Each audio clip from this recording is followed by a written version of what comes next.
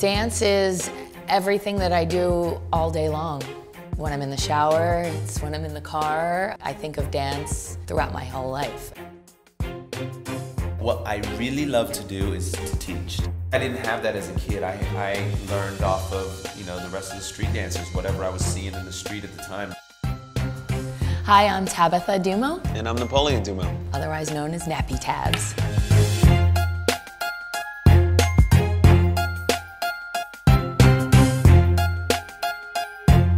My history with dance is, as a little girl, my mom threw me in every single lesson possible, and it was dance that I gravitated towards. I didn't dance growing up.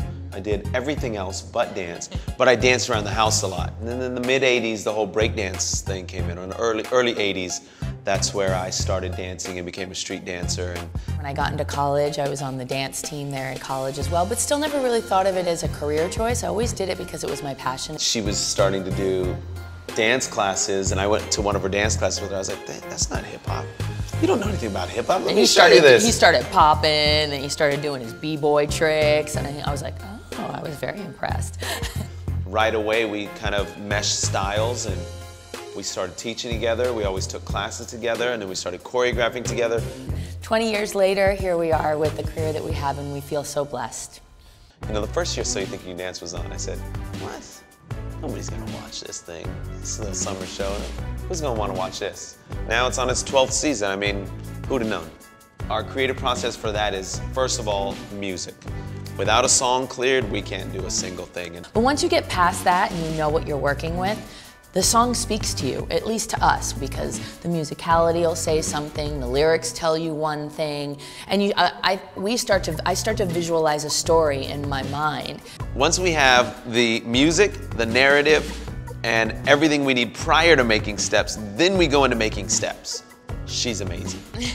So I pretty much just direct her in what I want to do. But it's really great because I feel like I couldn't do it without him. I need his reassurance. He'll go, no, I'm looking for this, or she's got to feel this way while she touches, or, and so the two of us together really is where the magic comes into play. We have assistants that will sculpt something on, and I think when we took ourselves out of the equation, I think we started making smarter choices. So now I can do little phrases of movement and then step out and go, okay, let me watch you do it. No, put your arm up here, touch his face, blah, blah, blah. He works that room and he gets them feeling like they can climb a mountain by the time they're done. I think being a married couple and being a team at what we do, we're so lucky. There's no egos. This is, we want the best for the project. We don't always agree, which is kind of good sometimes because he challenges me to think a different way. We trust each other so much that we go, if they don't like it for some reason, then there's got to be something I'm not seeing, or vice versa. I feel like we arrive at something that's the best of both. Yeah, it's key. It's the key to everything we do.